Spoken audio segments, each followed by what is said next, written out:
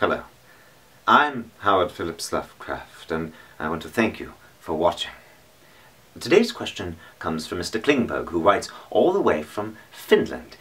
He will soon be visiting the United States, and though he feels his understanding of the language is sufficient to get by, he's concerned that his accent will give him away as a foreigner and also lead to unexpected embarrassments. Before I proceed, I wish to disabuse you of any insecurity about the way you speak. We are not so prejudiced in this country that we don't mind the occasional visitor, especially when they have every intention of returning home. As to your direct concern, language is like cheese, or wine. It has a terroir about it. It is dependent on the soil in which it is grown. Finnish being a Proto-Uralic language, you must understand that your tongue derives many of its qualities from those desolate crags of the Urals and the fetid swamps surrounding the Volga. English, by contrast, is blessed to have developed on an island.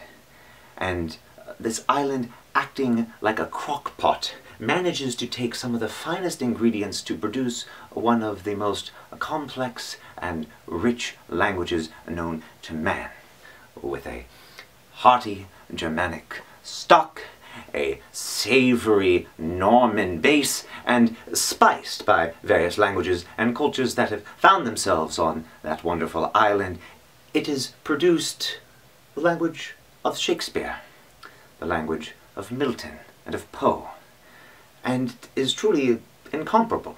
And to understand this language, you must understand the land in which this language derives.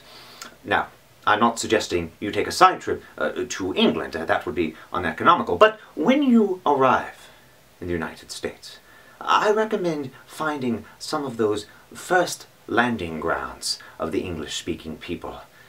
Look to Maine, to Massachusetts. Take the time to listen to some of those hearty peasant folk, and not only that, but listen to the wind in the trees, the burble of the brook, the sound of the waves lapping against the shore. From those, you will find greater understanding and appreciation of this tongue than you ever would from any pre-purchased wax cylinder of English-speaking peoples.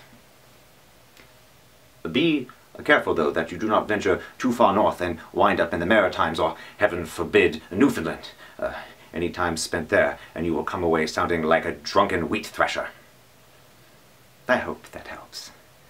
As always, I'm Howard Phillips Lovecraft.